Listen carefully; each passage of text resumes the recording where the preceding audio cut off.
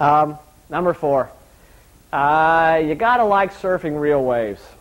Don't try to make everything on your own. Too many ventures are started by entrepreneurs that know what the world needs.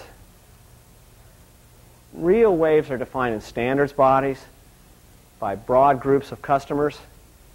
And if your company or your small group finds working with these people tedious, that's a really serious flaw.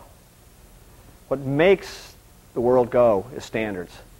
Little niche markets are one thing, but selling millions of units takes people agreeing on things. And you've got to be willing to take that very non-engineering step of working with those groups and helping them accept your ideas as part of where they need to go forward.